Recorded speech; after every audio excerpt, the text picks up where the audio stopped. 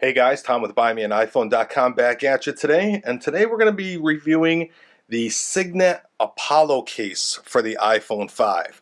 This is a hybrid case, and you can go check it out at www.cygnett.com, and Cygnett is spelled C-Y-G-N-E-T-T. So guys, we've been reviewing Cygnett products for a couple of years now. I've been really impressed with their stuff, and here are some new offerings for the iPhone 5.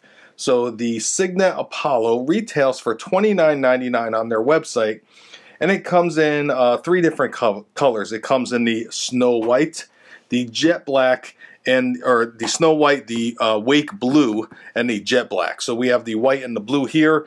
We do not have the black. And let's kind of open this up and show you what you get with it. So obviously you get the case, and you get a screen shield and the squeegee. So it's nice that Cygnett includes the screen shield. A lot of companies do not include screen shields now, so it's nice that they put that in there for you. So let's move all this aside, and you know, we've kind of put on white stuff on the phone all the time, so we're gonna try the blue. So let's zoom in here a little bit, and we're gonna go around the case for you, and then we will put it on and show you all the openings. It is an anti-scratch, impact-resistant case, and it is a TPU style case. And well, let's get right into it. On the inside, you've got these kind of grooves here, okay, which gives you a little bit of protection. I don't know, I think I got a piece of dirt in there. And it's a, I don't want to say a hard plastic, but it's a rougher, more durable plastic on the inside, TPU. On the outside, we've got the color, and then we've got the gray around with the Cygnett insignia or logo there on the bottom. So it seems like a really nice case, and let's get the phone into it. So just so you guys know, I am rocking a Bodyguards Pure on the front and no screen shield on the back. So typical, we put our button side first in, and we just snap it in there. So as you can see, it does give us a little bit of lay on the table design, and again, I am using a tempered glass screen shield, and I have no problems with that. Not only is it not bubbling, it is not even touching, so that's nice. Very little lay on the table design, less with the tempered glass screen shield because it is about 3 millimeters thicker. But if you were not rocking a tempered glass screen shield, you'd have a little bit more lay on the table design. So let's kind of go over all the openings, and then we'll give you my final impressions. So on the bottom here, we have a separate opening for your speaker microphone and your lightning port. The nice thing about these lightning ports is they're much smaller, so the opening is smaller, therefore it gives the cases now a lot more rigidity. Okay, we don't have that big opening that we have to span that big opening.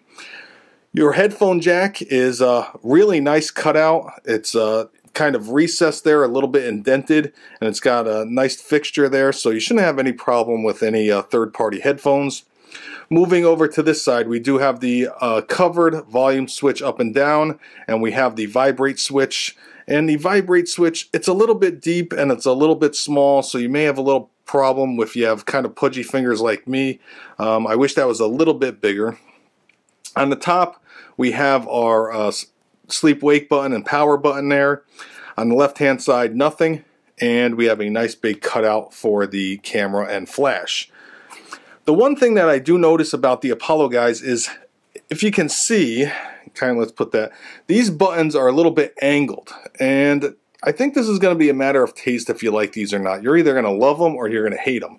Also on the top, you can see that this button, it's a little bit angled, not as much as the others. Okay, but very nice tactile feel on the top button, and on the bottom button, let's kind of open that up. Nice tactile feel there too. Again, the thing that you're gonna notice on these buttons here is that because of the angle, let's see here, because of their angle, you're gonna know where the top and the bottom is. So like I said, you're either gonna love them or you're gonna hate them. I'm not sure how I feel about them yet. I do know that they do feel different, okay? So I don't dislike them. It's just they feel a little bit different. So here on the bottom, one of the things that I was concerned about on some of the iPhone 4 cases is that this would be a little flimsy because of the span. Not an issue anymore. Nice solid span there. And it's a nice rugged TPU style case that is anti-scratch. So that is the white I mean the blue. Here is the white, and I've been using the blue for about, I don't know, 3 or 4 days, and I haven't noticed any scratches, no scratches in there, nothing. So a nice surface that'll hold up quite well.